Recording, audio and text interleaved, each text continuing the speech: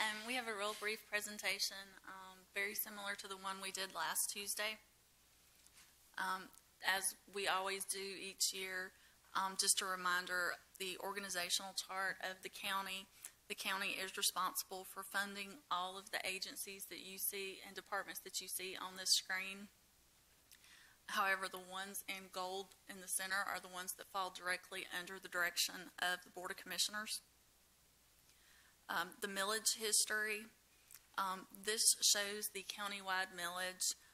The orange bars with the numbers on them are the portion that goes directly to the county, and as you see that has continued to go down, the millage, over the last 10 years or so. Budget comparison by fund. The general fund is up 8.4% from last year, $51 million. Under your special revenue funds, your commissary is down 8.88%. Your drug seizures and your law library, those are flat. The accommodation excise tax up 1.38%.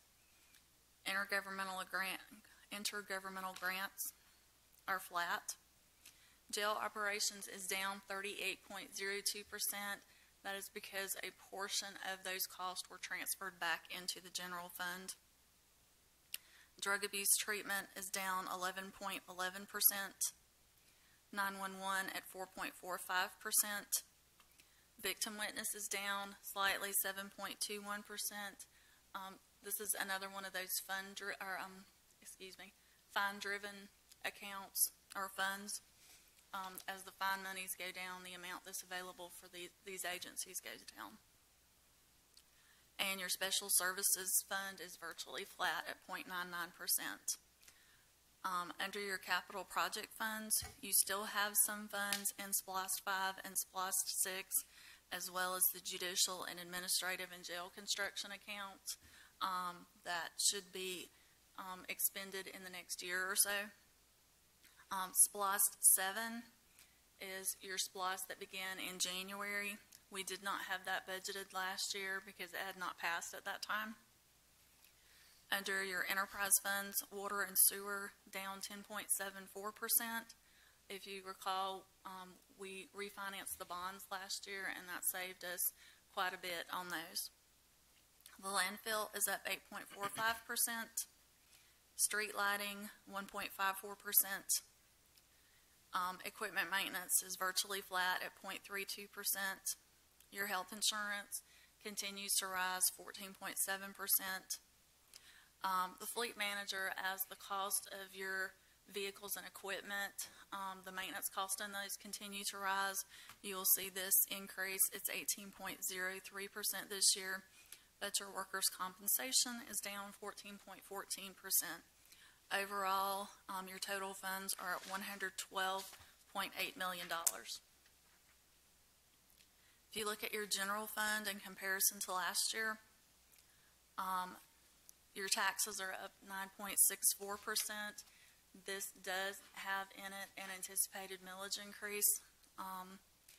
Licenses and permits, those are up slightly. This is from your stormwater fees.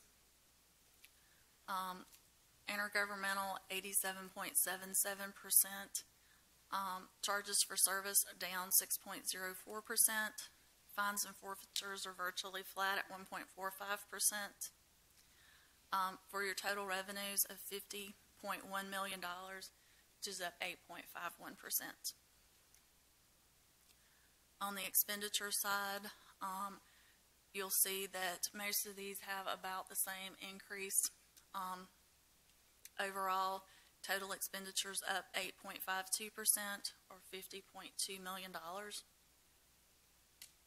When you put your transfers in, you have a net of zero or a balanced budget. Some of the highlights for this year, there is a virtually flat property tax revenues. The only real increase that we're seeing in that is due to the TAVT or the title ad valorem tax, but the full effect of that, we're not sure exactly where that's going to go in the next year or two. We are still seeing declines in our sales tax revenues. They're currently showing at about the 2010 levels. Where this comes into your general fund funding is that is the property tax rollback, and as there's less of that, it puts a strain on that general fund. There were some compensation adjustments as directed by the Board of Commissioners. There was a salary study, and it addressed market and equity needs in the compensation plan. But on top of that, there is no other cost of living or merit increase. There are some limited personnel additions.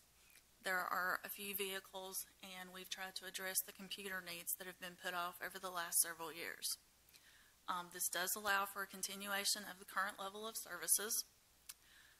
Since our last meeting, there were a couple of other adjustments that have been made.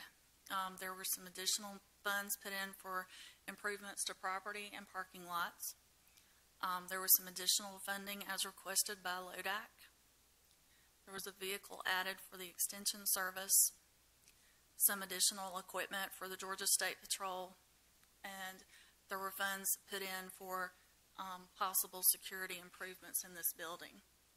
That will bring your anticipated millage increase to 1.09 mills, and that will all be dependent on where the digest actually comes out. If you look at your breakdown of your general fund revenues, based on this budget, 87.18% is derived from taxes. Of those taxes, 71.72% of that is from property tax. On the expenditure side, you can see where those funds go. 23.45% is your general government, 10.76% for your court services, almost 38% for public safety, and 9.53% for public works. If you break that down by a dollar of where your money goes, you can see what services each dollar of your taxes funds. And that's all I have. Okay. Commissioners, do you have any questions?